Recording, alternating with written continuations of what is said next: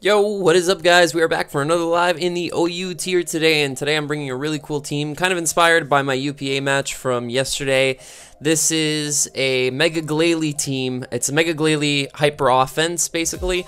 Utilizes, like we said, Mega Glalie, a Leftovers, Nasty Plot Thunderous, Life Orb Starmie with Rapid Spin to support obviously the 3 Stealth Rock Weak Pokemon that we have on the team. The only defensive Pokemon being our Ferrothorn, still packing Gyro Ball and Power Whip. We have Banded, Victini, and Scarf Terrakion, which can clean up games really easily. So it's a really cool team. I had a couple of test games with it, so we'll try to get a game really quickly here. It seems to work decently well. I think there are a couple of flaws. But Mega Glalie just in itself, because of the fact that it has priority, it has a nuke in Explosion. Double Edge itself is also a nuke because it's refrigerate boosted, so it's extremely powerful. I think it goes up to base 150 or something like that. We'll check that out later. But like, just looking at my opponent's team, he absolutely gets demolished by Mega Glalie. The Slowking does not want to take a hit. The Tangrowth dies. The Landorus dies. We're packing Earthquake for the Heatran. We have, obviously we don't necessarily need Earthquake, but it's nice to lure in Heatran, kind of like my Mega Venusaur team, where I had Earthquake on that. The only thing that really takes a hit decently well is his Keldeo, so we're not packing the Freeze Dry. We're rocking Triple Ice move in Double Edge, Ice Shard, Explosion as the nuke, and Earthquake to handle Heatran. And in this game, I think I just want to... I'm actually packing Rocks on Terrakion, so I think I'm going to lead with Terrakion here. Kind of not expecting the Tangrowth lead, to be honest, but it's not the worst lead for us. I could just Poison Jab and get off a little bit of damage, but I don't think that's the best move.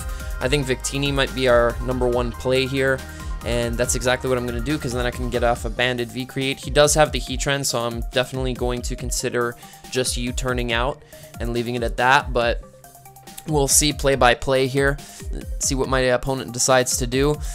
Does seem to stay in, and he goes for a Sleep Powder, so that puts our Victini to sleep, unfortunately, but I can just go for a U-turn and see what he wants to do. He's going to go for the knockoff. It's going to do a little bit of damage. He's going to get rid of our band, which is actually not necessarily a bad thing, because I'm going to be able to switch up moves on the Heatran, and I'm probably just going to V-Create right here, hoping I get a first turn Waken that he stays in, but he actually chooses to switch out into his Landorus, which is a good play on his part.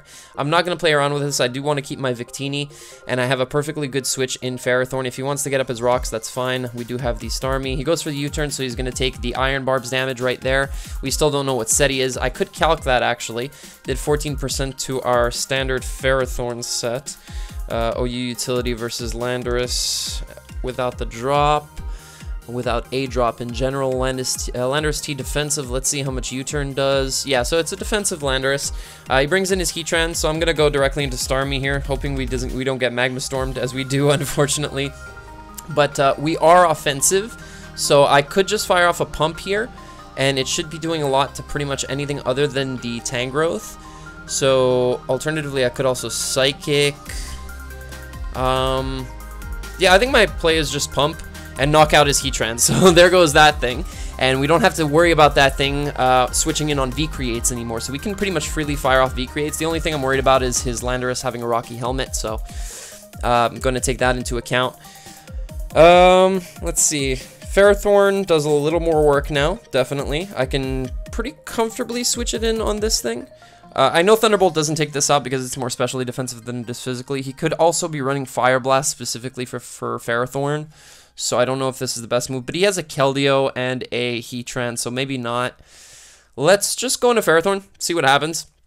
As he goes for the Psychic, that's not going to do much at all, and we're going to be able to get up a layer of spikes here, which is actually extremely important. Hopefully he's not, obviously, as we said, the Fire-type move. I don't know why I'm not min speed on this thing. I'm packing Gyro Ball. I should be min speed. That should be by default when Gyro Ball enters the set, but anyway, we'll just fix that up. He is actually Fire Blast. He's going to be able to knock us out there, unfortunately. But now we can go into our Thunderous and immediately threaten this thing out.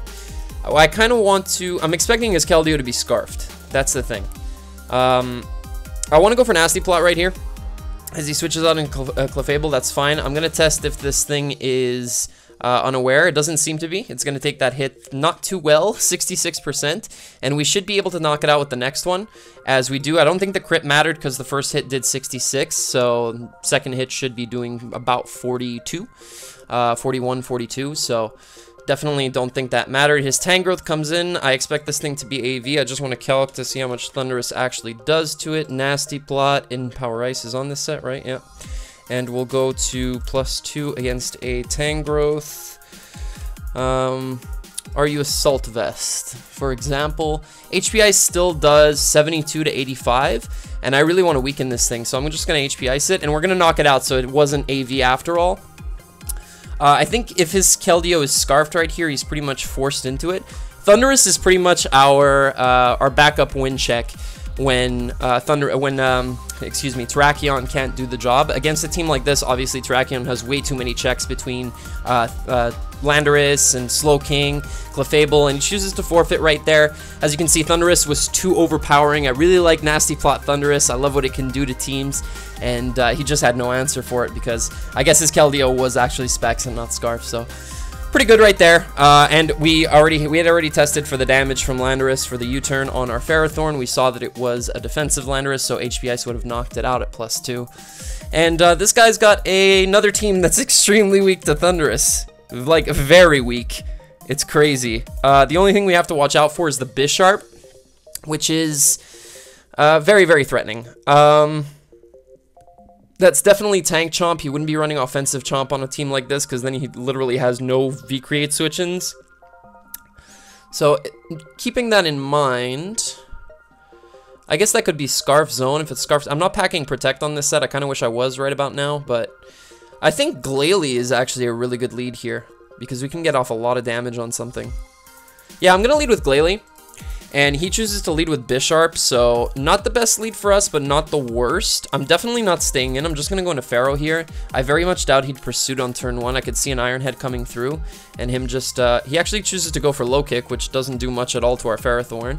And now, I kind of really want to predict the Magnezone to come in here and just switch out into Terrakion. And that's exactly what I'm going to do. He goes into Tornadus, actually, and he doesn't know that we're Scarfed, so Edge is just going to do a lot to anything. I really have no reason not to click it. I know it does about 30% to his Bisharp, which is good damage overall. I would want to hit him with that kind of damage.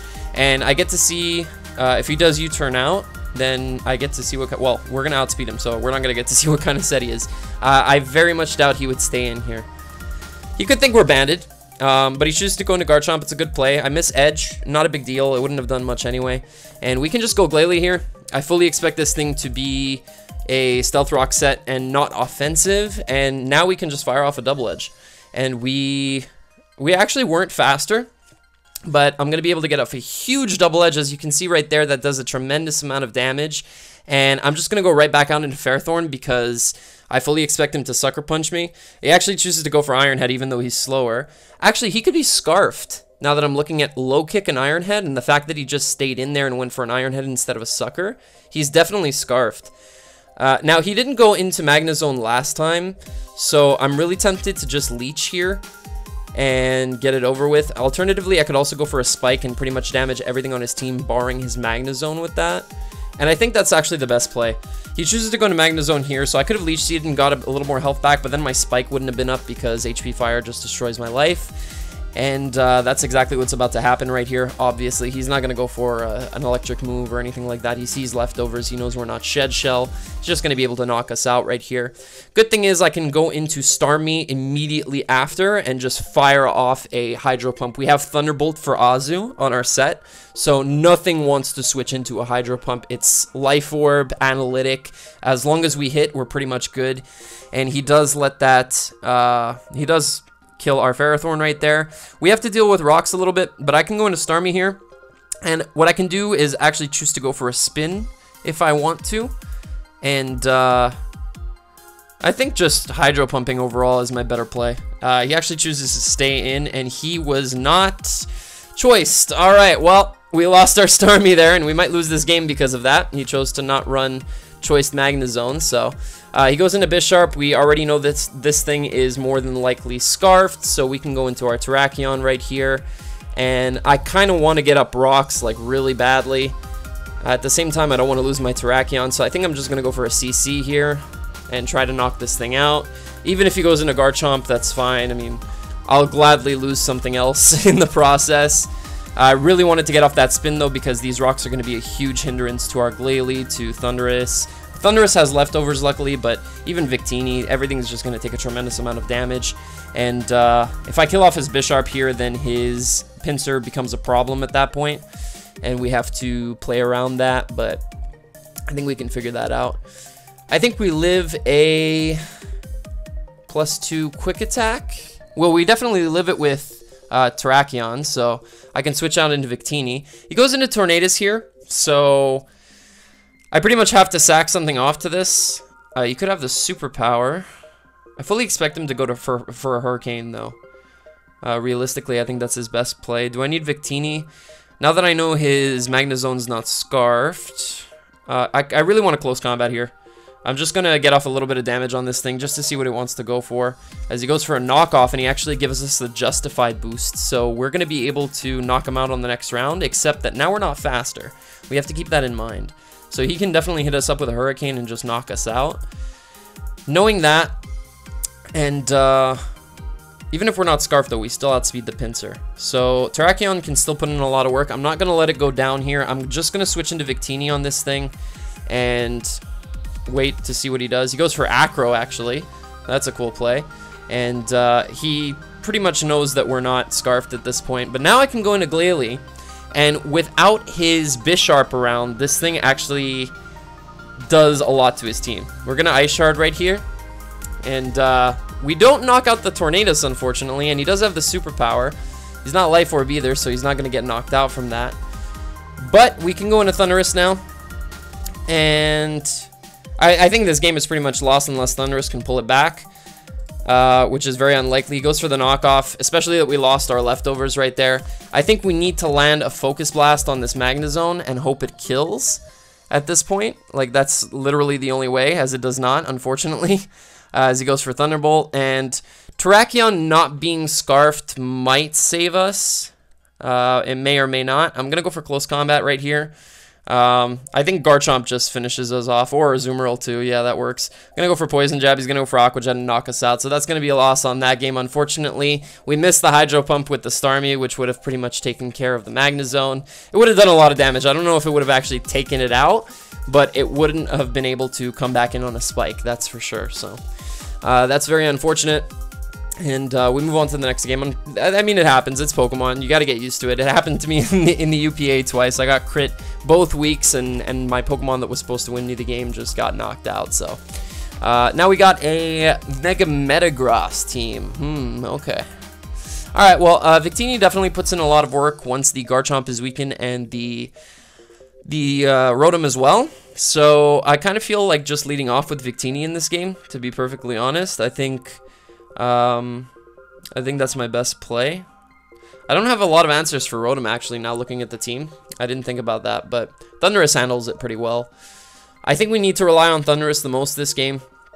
Once again, we need to keep it healthy. We need to make sure rocks are off, and we need to get off a nasty plot on probably the Togekiss, I would say. So we need to weaken the Metagross just a tad, and the Latios needs to come down to about 80%, I believe, because we're not Life Orb. Let me actually calculate that really quickly. We're still +2 right now. You guys will see it is about 80, I think. HP Ice, 78 to 92. So yeah, we need to get it to about 80%. Chooses to lead with his Togekiss. That's fine. I'm just going to click V-Create here because I want to get off. All right, well, goodbye, Togekiss. Wow, all right. Banded Victini coming through right there. As you can see, this thing is an absolute nuke. It does so much damage. That's a base 180 move, man. That move shouldn't exist, especially in League play. Drew, this is going out to you if you're watching this. Like, get rid of Victini, man. It's too good. So he chooses to go into Metagross. Obviously, Metagross can knock me out with an Earthquake, but unless it's got Hammer Arm, I don't think it can touch our Ferrothorn, so we're pretty safe to go into that. And he's just going to go for Quake. That's going to do absolutely nothing. We're just going to Leech right here. We lose nothing by Leech Seeding. and then we'll make the appropriate switch afterwards. I really like Ferrothorn as the core defensive Pokemon of this team. I think it backbones everything really well, and it's showing it right now. Obviously, this Metagross can have the Hammer Arm, but if it goes for Hammer Arm, it's not going to knock us out. That's first. Secondly, I might sound stupid by saying that, but I'm pretty sure it doesn't knock us out from this range, and we're going to be able to get off a Leech Seed. He's pretty much going to be forced to Hammer Arm again on the following turn. We can bring back in Victini or bring in something that that actually threatens out his Metagross, such as Thundurus, and then just fire off a Thunderbolt or a Hidden Power Ice in consequence. So definitely just going for the Leech Seed right here, going to heal off a little bit. And once again, I just need to keep rocks off the field, so if his Garchomp comes in, which it does, as you can see, I might just go directly into my Thundurus.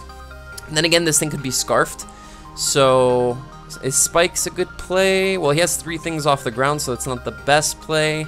I don't want to switch in Glalie on a potential Fire Blast. That's a very bad play. I think our best course of action right here is actually to go directly into Starmie, as even if I take an EQ, I can definitely live it unless it's a very offensive Garchomp, and then we'll be able to Hydro Pump him or Spin as a result.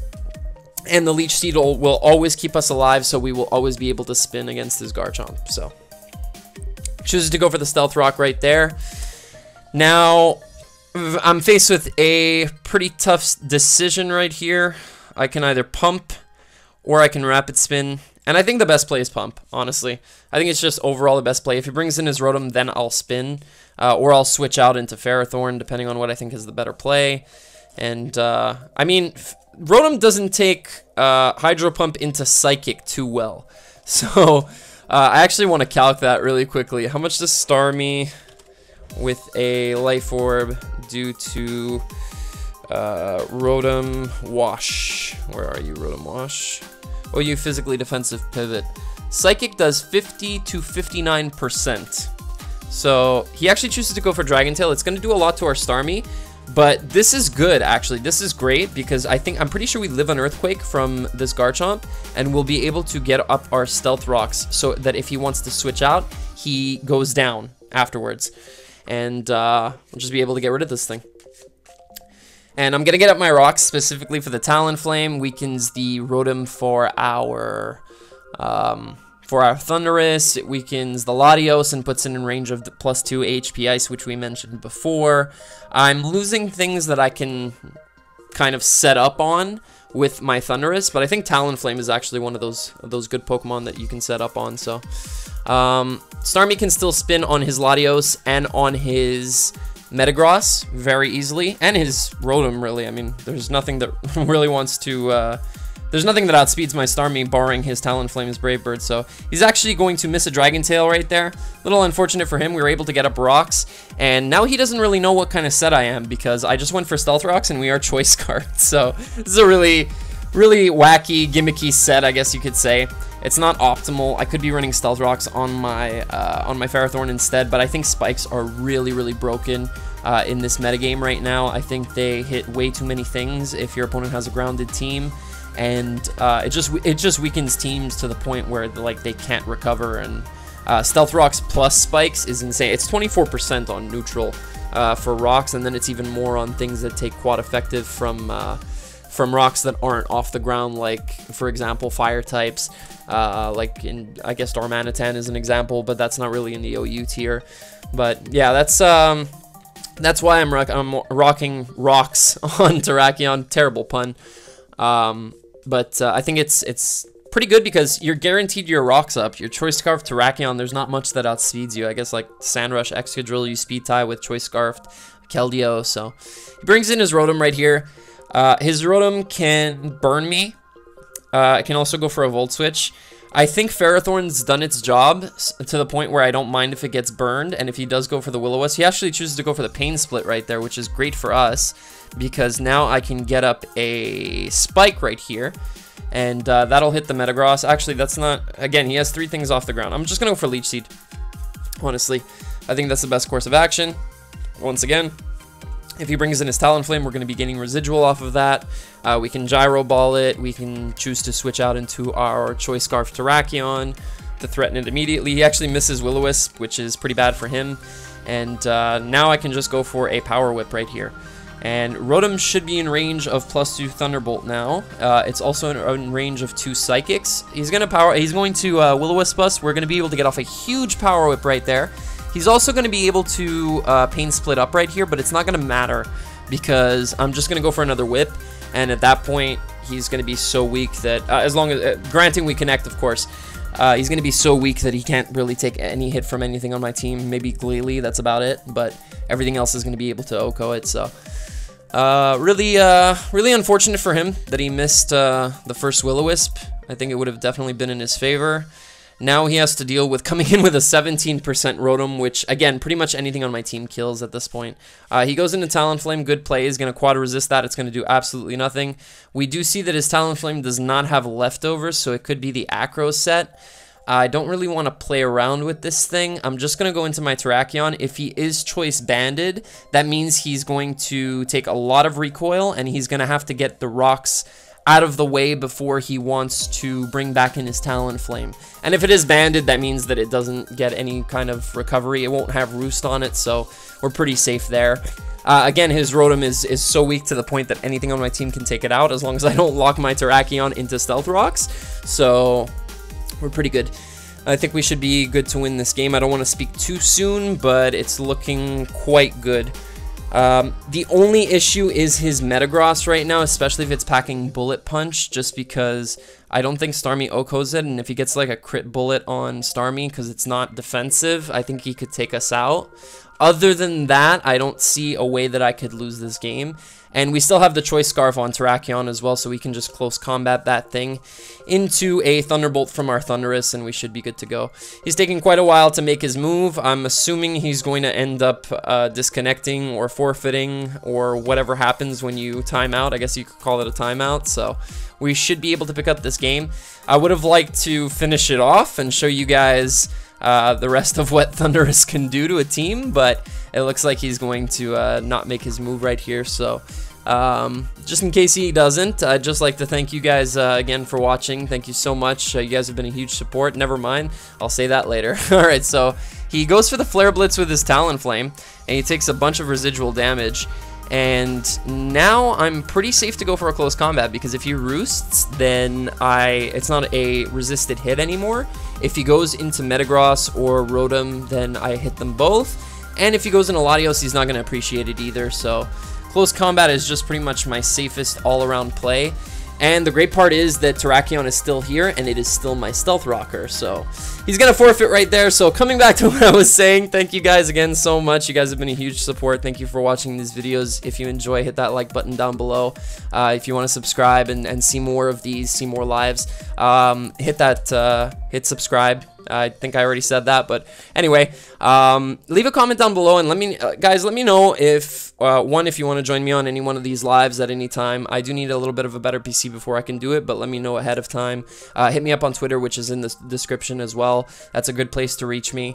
I pretty much get notifications on my phone for everything, so also let me know if you want to see more OU lives, because I know this Saturday we didn't have an OU live that just passed, and I know I'm only doing like 1 to 2 a week, but maybe you guys want to see more OU. I haven't really looked at the statistics on views on my videos and view time to see if they get more views. I think they relatively do, but anyway, let me know if you want to see more of those, and yeah, that's pretty much it, guys. Thanks again for watching. Thank you so much, and ciao.